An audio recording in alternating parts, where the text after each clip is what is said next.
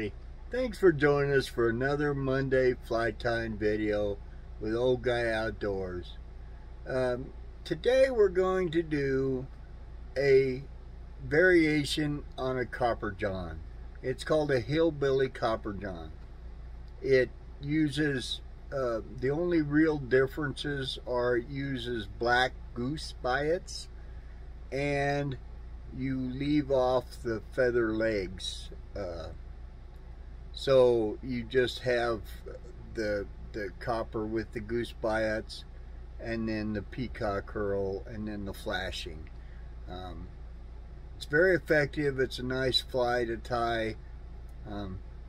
You'll like this one. And I'll tell you what, it moves nicely in the water because of the goose biots. So here we go with the Hillbilly CopperJohn. Right, today we're going to start with the size 14 curved hook and a 2.4 millimeter brass bead. Then we're going to take some 025 lead wire and wrap about 3 wraps. We're going to stop about midway to the length of the hook. This is where we're going to put our flashing, so that's fine. Then we're going to do several wraps with 70 denier black thread, and we'll wrap it past the curve of the hook.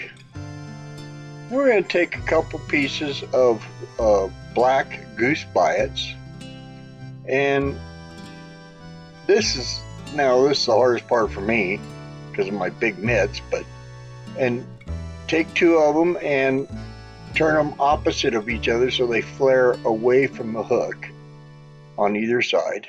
Then we're going to just attach that to the hook and end our thread right behind the lead wrap.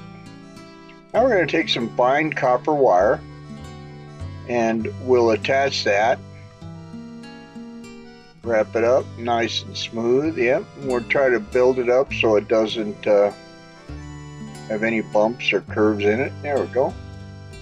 And then we just take that and wrap away from us and wrap it right next to each other. Now if you miss a little bit and you have a little bit of gap, the fish aren't going to mind, honest. So try to keep them as close as you can, but don't throw it away just if you don't have it absolutely perfect. So we're just going to wrap that up because the black shows through pretty easily, so any spacing is going to be pretty obvious, but fish won't mind, I don't think. We're going to take that up right behind the lead wrap, trim it off, do a few wraps over top of it to seal that loose end in, then bring our thread just barely up onto the lead wrap. Now we're going to take some pearlescent flashing and attach a piece. This is the extra wide, about an 1/8 inch wide. And then we're going to take some thin skin, about an 1/8 inch wide, and attach it on top. Alright, like that. Now we're going to take 2 pieces of peacock curl and attach them right on top of where we attach the flashing. There we go. Move our thread up behind the bead. And then we're going to just take some wraps around with the 2 pieces, keeping them right beside each other, and then we're going to fix it with several wraps behind the bead, trim off the tags. There we go. Now we're going to pull the flashing over top, first the thin skin and then the pearl flashing.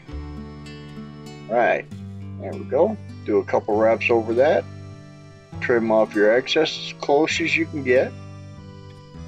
Then we're just simply going to do a couple more wraps and then whip finish. Now on my flies lately, I like to do double whip finishes because they hold up better and I don't have to do head cement. And there you go with the Hillbilly CopperJohn. Great fly. You'll enjoy this. Well, that's all we have for today, folks. So please like and share our videos. Hit that subscribe button, that bell notification. And remember, until next time, life's a gift. Get outdoors. See you now. Bye.